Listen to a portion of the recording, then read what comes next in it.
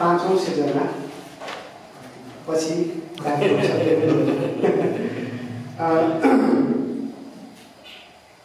दिनहुँ रामायण पढ्थे बा कौशीमा बसेर दिनहुँ रामायण पढ्थे बा कौशीमा बसेर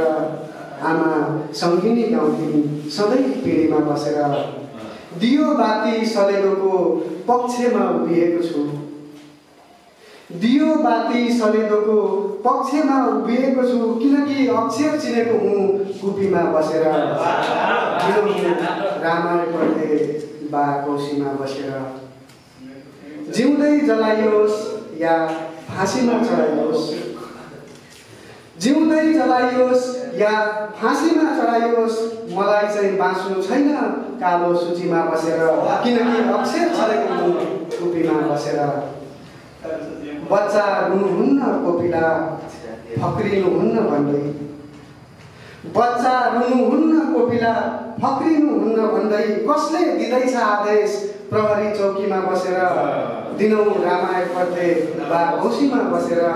आमा सङ्गिनी गाउँथिन् सधैँ पिँढीमा बसेर किनकि अक्षर चिनेको हुँ कुपीमा बसेर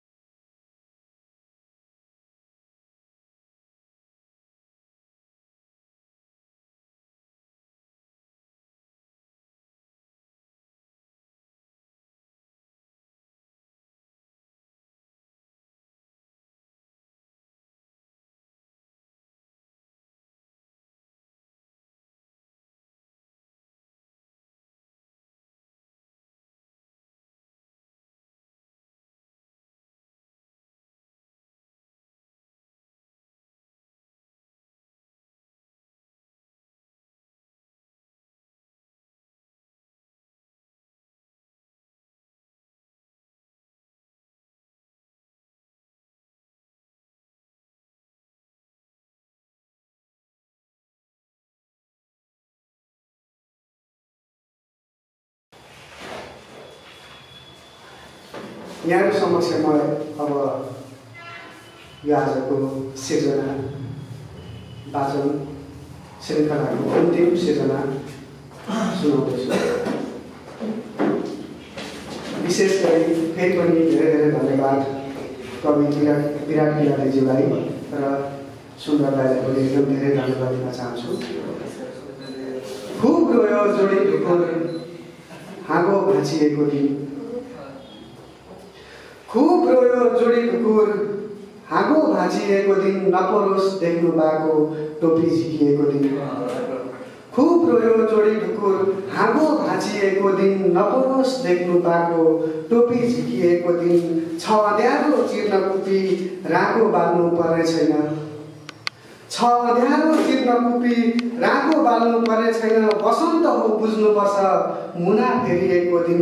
नपरोस् देख्नु भएको टोपी झिकिएको दिन म खुसीले आँगनमा उफ्रिएको देखि यो शेर मेरो जीवनको एक दिन घटेको वास्तविक घटना हो। म खुसीले आँगनमा उफ्रिएको देखि सम्झाउन आए गाउँका छोरी जन्मिएको दिन खुब रोयो जोडी ढुकुर हाँगो भाँचिएको दिन नपरोस् देख्नु भएको टोपी झिकिएको दिन अन्तिम शेरमा छु। सयौं सुरुङ हुँदासम्म नढलेको पहाड सयौं सुरुङ हुँदासम्म नढलेको पहाड ढल्यो एकै वचनको सुरा रोपिएको दिन खुब रोयो जोडी ढुकुर हाँगो भाँचिएको दिन नपरोस् देख्नु भएको टोपी झिकिएको दिन सम्झाउन आए गाउँका छोरी जन्मिएको दिन। हस्त धन्यवाद नमस्कार।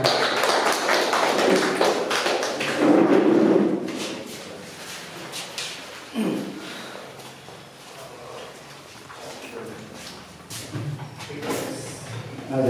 तिनै स्रष्टाका रचनाहरू गरिसक्यौँ। तिनैजना स्रष्टाहरूलाई उत्तरोत्तर प्रगतिको कामना गर्दछु।